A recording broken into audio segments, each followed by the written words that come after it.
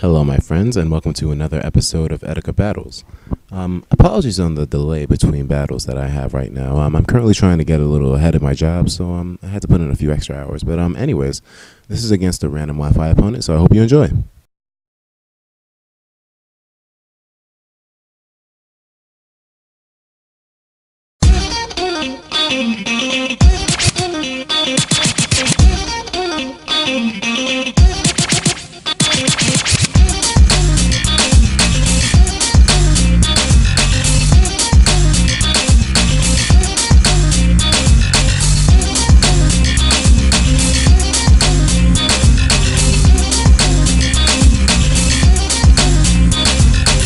So you saw that I stopped this Tyranitar from setting up those stealth rocks, and I think Salvia is really good at that because not a lot of people know she knows taunt.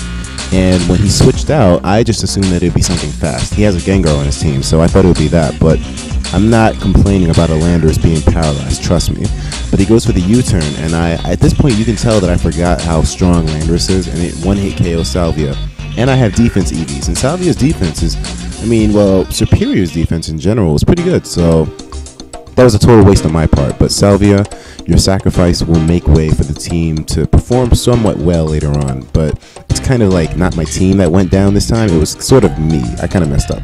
I mean, look at this. I let Bufferon get tricked, and now I have a Choice Scarf, which isn't that bad. So I'm thinking that I can work this out. But the only thing is that this Rotom Wash has a lot of resistances. The only thing that I can hit it neutral with is my Wild Charge. I could have done Afro Break, but he has a Fortress and a Tyranitar and a Gengar, all things which normal hits really don't do anything against, so I just played it safe and went for the Wild Charge. It would hit mostly everything for neutral damage, but so I got this Rotom pushed down to the wire, but the thing is I'm burned, so if he recovers, there's no way I'm bringing that HP down again, and this is when we go into Jirachi. Now, Soul Glow, I kind of messed up, I left her in there, but you know what? That's why I'm saying I hate sacrificing Pokemon, but at this point, I have to look at Soul Glow that way. I mean, she means a lot to me and my team especially, but, you gotta do what you gotta do. Soul Glow, forgive me for this one, please. Anyway, so he goes for the Wish, and I continue to Wild Charge because I don't want anything coming in and getting a free switch. I mean, it could have been Landorus, and this is what I got scared of. He has that Landorus. If it comes in on that, that Wild Charge, it's not going to take any damage, and he could get the Wish. So he goes into his Rotom Wash, but I thought it would be the Landorus, so I go into my Weavile, aka X23, and I realize I'm screwed in this matchup. So yeah, you can already tell I'm making some really bad plays, but I'm dedicated in coming through for my Pokemon.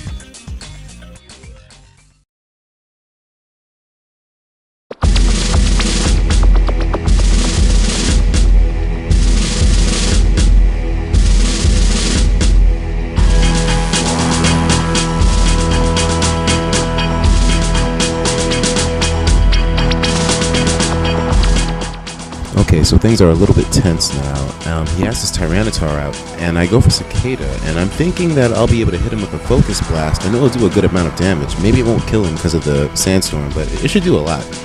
And he spends in his Jirachi instead. Takes it right to the face, but it doesn't really kill it. However, it does a good chunk. I mean, it's neutral damage, so whatever, and it's non-stab too. Anyway, so Cicada's in there, and I don't want to sacrifice Cicada yet, so I switch out, but he goes for a Wish. I'm guessing he's trying to heal something else on the team? Jesus Christ. And so I go into Virgo because I don't want to get paralyzed. I don't want to get Thunder Wave, because I thought he had that, but he didn't eventually. So I realized that Nidoking and Nidoqueen can usually be fake to have a choice item because they don't take sheer force. They don't take life force damage thanks to sheer force. So I stay in there and I keep Thunderbolting, making him think that I'm choiced.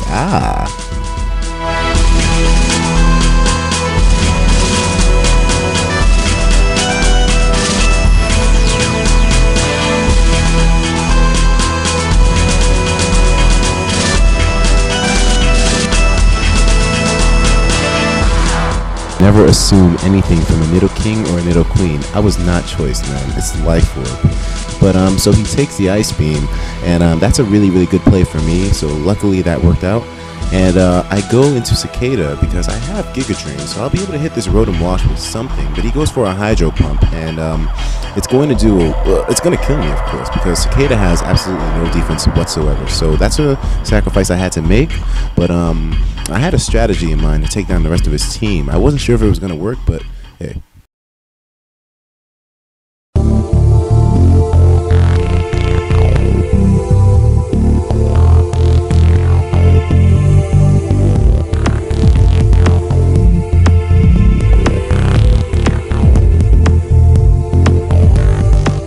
So I guess a lot of people forgot that Weavile can learn low kick, but I hit Tyranitar in his purple belly and it takes it down, thank goodness. So that's another major threat that's out of the way.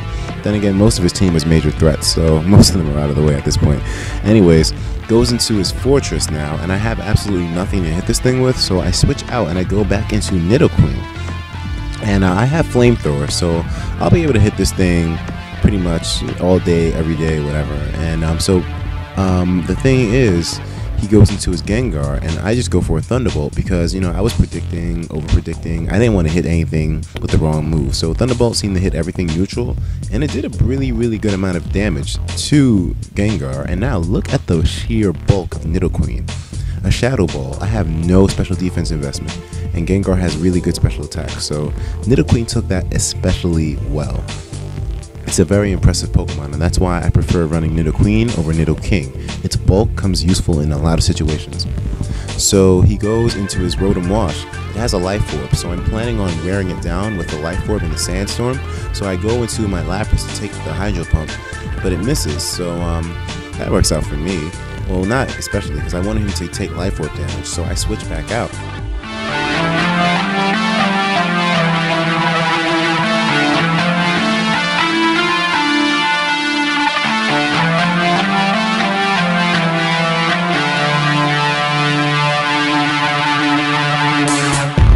Thankfully, my strategy works, and the Life Orb with the Sandstorm takes it down.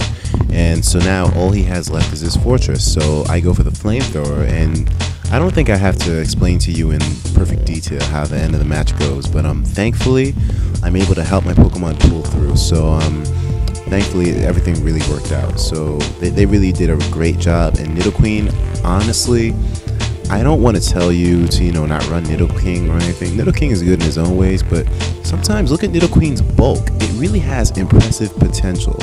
That was a great match, Richard. Anyways, so please don't be a stranger. Add me on Facebook. You can talk to me whenever. I'm usually on Smogon. Call my business phone as well. That doesn't matter. Anyways, so that was a really, really good battle, and I just feel good that I'm able to contribute to the Pokemon community a lot easier now. And so please, if you have any questions, comments, rates, or concerns, just bring them up with me, and I hope you enjoyed the video. Take care.